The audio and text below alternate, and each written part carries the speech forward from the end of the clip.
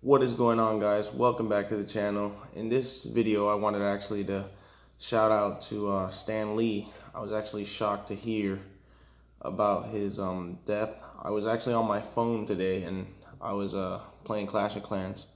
Shout out to all you Clash of Clans fans out there.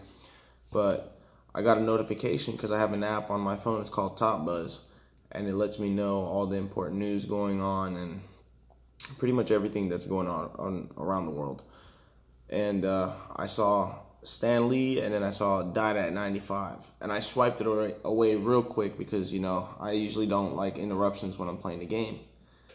And I looked it up real quick, stopped what I was doing to see if it was true, and it is true. And it's sad to know that one of the biggest comic book icons is actually gone. You know, I used to love watching the Marvel movies and seeing, you know, even if it was like a little clip of just him popping up in his own movies that he, you know, created. And it's still shocking to me now that he's actually gone. So the question is, who is going to make Marvel comic books now? Who's going to, you know, come up with the great ideas of superheroes like he did? I don't think anyone can, you know, stay up to his standards.